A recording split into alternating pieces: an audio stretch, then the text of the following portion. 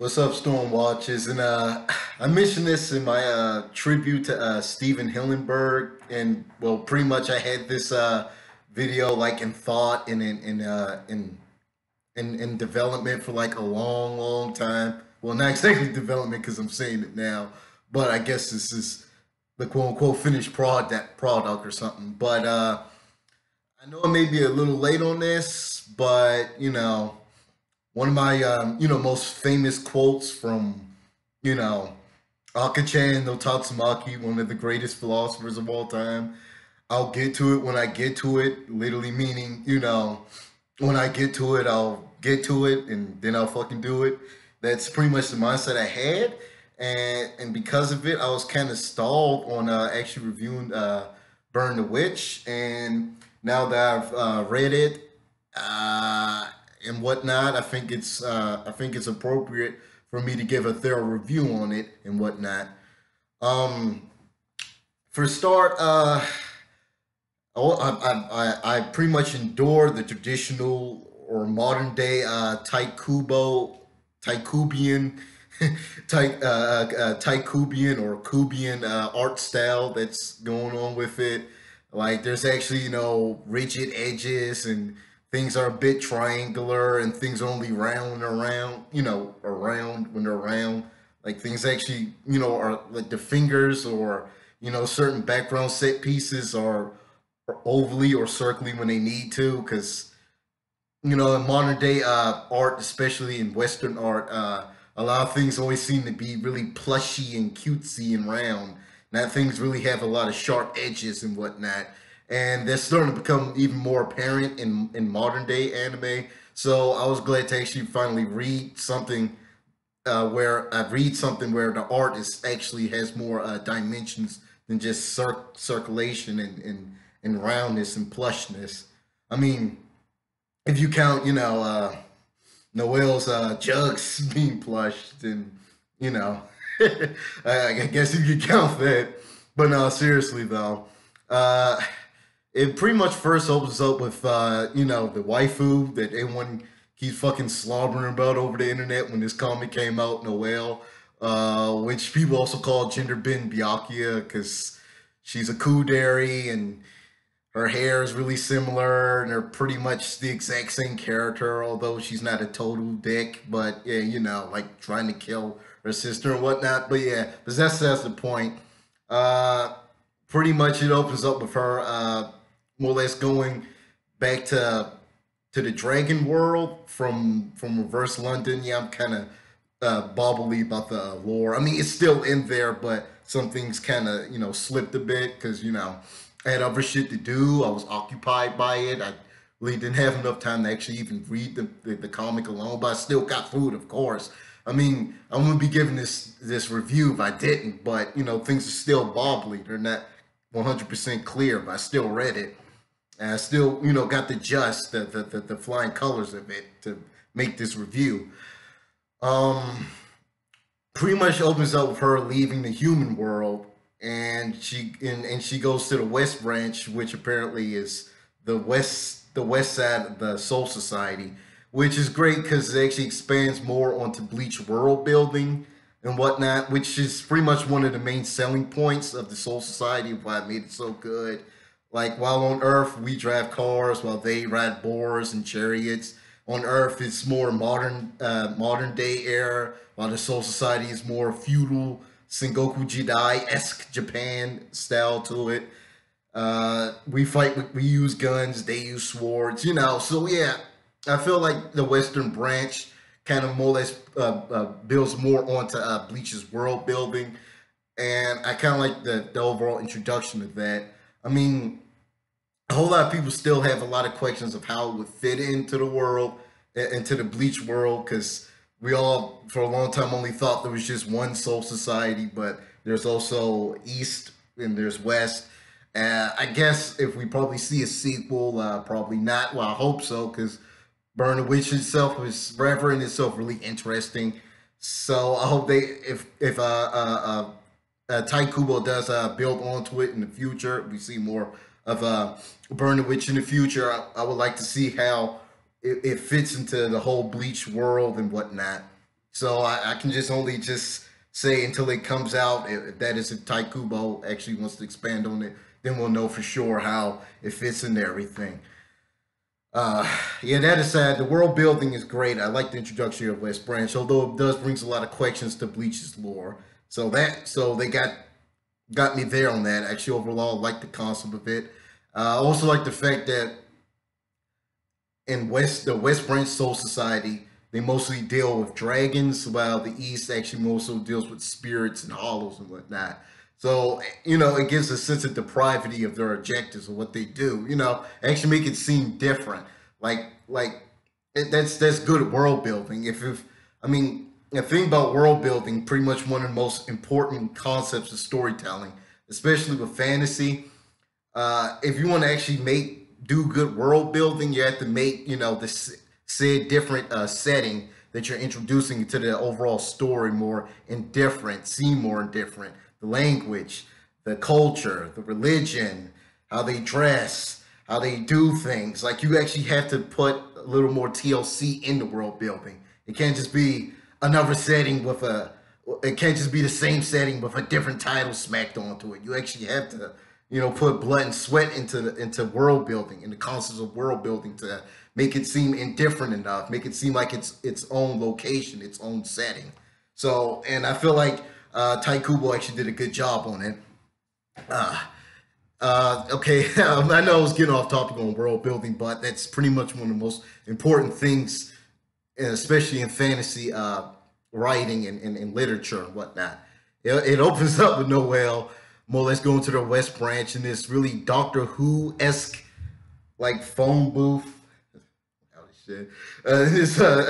In this Doctor Who like phone booth, teleporter more or less, where it zip all the way from London to the West Branch like simultaneously, and while the story continues, they more or less give an exposition more or less to like what's going on and whatnot, and her daily job, how she's not really a student, she just like to wear uniforms.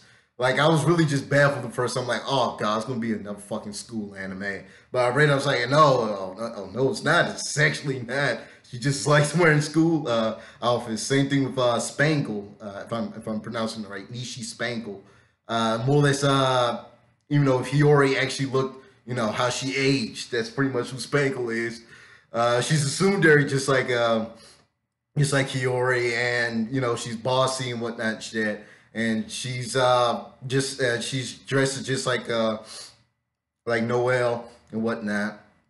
And I feel like those two together actually make a good duo. Yeah, I say trio. They make a good duo. How they pick off the story. I had the impression when I was reading it, like it had this really buddy cop like concept to it. This really noir thing to it, and it kind of does in certain places, like a fantasy noir or something like that here and there. Uh, so yeah, I did like that. And her boss, who with the mustache, I'm kind of glitchy on their names, y'all. So I do apologize. But no, their boss more or less he reminds you just like the boss in the noir to the detective. He's giant, he's fat, he's bossy, he got the mustache. Well, he's more slim, but I think that's what his character more or less how he fits into the story. I mean, it's a little noir tropes, I would say, but it still was good enough. It still fit in. It was still acceptable. It wasn't completely bad. So I did also like the introductory of that character in particular, and how I'm pretty much the elite force of dragon tamers, dragon witches that tame dragons. They pretty much said, "Oh no, they're off for vacation, so we're gonna off you two bitches off to take care of the dark dragons," which is pretty much the evil versions of regular dragons. Because in the West Branch world, the dragons are pretty much their livestock. Like people use them for teleportation or farming methods or harvest or plant life and whatnot. It has this really how to train a dragon concept to it, which was also cool because I really liked it. How to Train a Dragon. I like the overall concept of How to Train a Dragon, the story and whatnot. So I feel like there were some elements in there. and whatnot. So yeah, I also kind of like the fact that goes back to world building. I like what they do with it. Like Tite Kubo actually does something with it, you know. So yeah, that's pretty good. I kind of like the concept of it. And then we more or less the story more or less transitions to this brown hair guy who looks a lot like Time Skip Ichigo when he was an adult. Uh, like I said, man, I'm really I'm really iffy about the names. Well, not iffy, just I'm really the names don't really clog up. You know, they don't really wash up in here. They kind of slip my mind. Okay, brown haired Ichigo is pretty much the cone. So yeah, the comic relief of the series has this blue comedy concept because that's what kind of comedy Cone is. Cone is blue comedy. He's the slapstick. He's comedy for the kids, and that's kind of what brown hair is for Burn the Witch. Uh, and he has this really long tendency throughout the manga that he just wants to see Noel's panties, and it you know it kind of happens more or less throughout the comic and towards the end where more or less that little dragon dog, yeah, because that's where it got this really Man in Black thing where most of the black dragons, the dark dragons, the evil dragons, more or less slip into the human world and they take on these human disguises, just like Men in Black. And pretty much the main antagonist that we further know on in the series is this guy who looks like Ichigo's dad, who's a caretaker of Brown here Ichigo for a long time because Brown Ichigo died like a couple of years back, so he's a spirit. And more or less, just like Men in Black, the human disguise came off, and they came out as their true form, and they took him down and whatnot. Yeah, I know I'm giving a speed through production, but yeah, that's pretty much what it was. And I kind of like the fact, just like I said before, with world building, you actually got to make it seem different, the culture and religion and whatnot. And I kind of like the witches' weapons of choices. You know how they say witches always have, a wand or something or a staff, but their wands are like guns. You know, the stereotypical depiction of wands with the star at the end, just like Very Odd Parents. It's pretty much a whole gun. It's a whole gun, but where the barrel is, it's a star, just like a wand. And I kind of like this the spin they put onto it. So yeah, I kind of like the spin they put onto it. The wand has this really strong gun aspects and looks to them. So yeah, that was really great. I kind of like the concept of it. And the more or less that little dog they were taking care of. Yeah, that's one of a hidden dragon in the world, but I think he was fine. He feed the dog that Brown Ichigo carries with him. More or less feeds off Brown Ichigo's memory and things he thinks about and thoughts and whatnot. And throughout the whole series, he more or less makes an ass out of brown hair by pretty much telepathically saying what he's thinking about the situation, like what he really thinks about Noel and whatnot.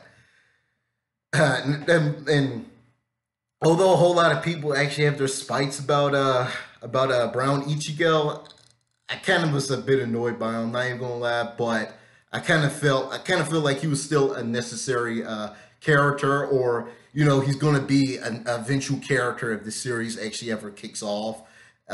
He was somewhat funny. He got a little annoying, but that's really just as far as it goes as him as a character. So I wasn't completely just shitting on him.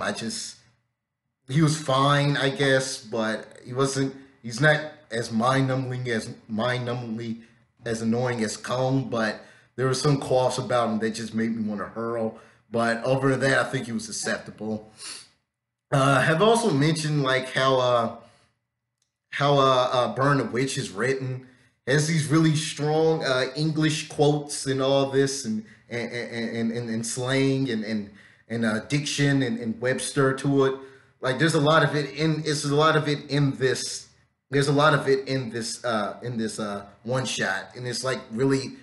There's a lot of it, and I found it really cool. Like it's like, well, that is if Tite Kubo ever been to England. I kind of like that it was like Tite Kubo literally just took the culture with him and put it in this manga. Like he actually, broke down the walls, came out and went to England. If he did, I'm saying went to England and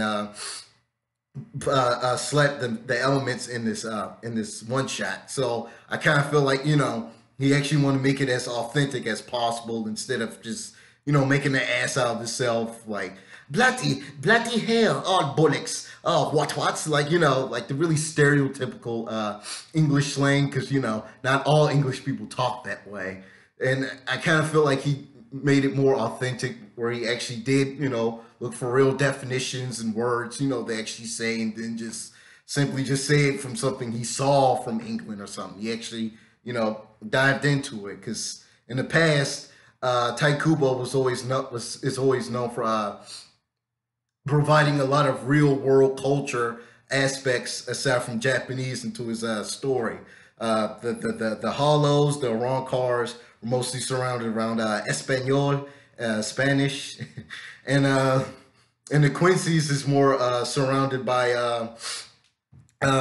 German and Judaism in this text and whatnot. And for a while, he actually wanted to make the Fullbringer surround more around England and London and whatnot.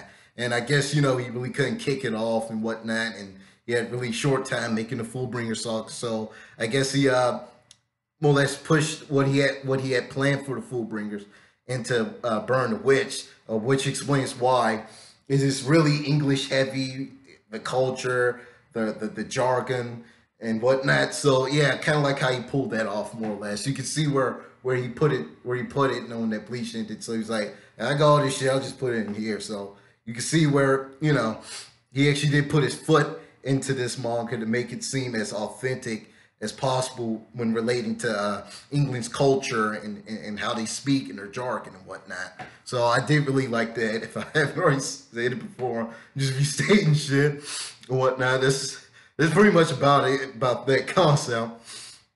Well,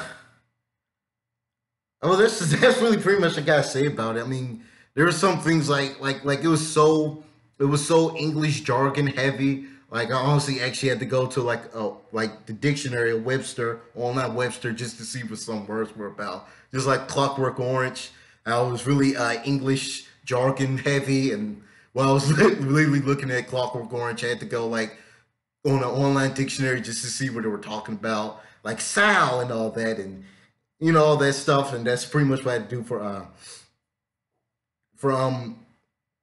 Burn the Witch. I should be like critiquing it like I don't understand this shit. This shit just don't make any sense. But I kind of see where Kubo actually tried to make it as authentic. So I'll let it pass. I see where he was trying to go on with. The only thing I gotta say, the only thing really actually I'm gonna have to say about Burn the Witch though, bring it down is yes, it's choppy jargon, but I still let it pass because he tried to make it as authentic as possible. And Burn the Witch has this really odd pacing, I would say. Like it literally jumps to A, to B, to G, to Z, to double Z quick. The pacing is just kind of off. I mean, they still explain things here and there, but I just feel like it was just like it was just like really badly paced in terms of how the story transitioned. But and I feel like they could dumb down a bit on the exposition. They could just do show and tell. Show and tell is one really important thing about world building. Show and tell instead of just blabbing everything. Like let me invest myself. Let me immerse myself into the world while having it pretty much be given to me on the platter. You just show me, and I'll make out what I see of it. But other than that, it was pretty. It was all right. It was good, and I'm curious to see in the future if that is it. And and especially it was funny how throughout the whole series, Brown each girl just wanted to see her panties, and by the end of the series, when the dog pretty much was speaking for him, and she got mad, and the typical thing, baka baka baka, thing.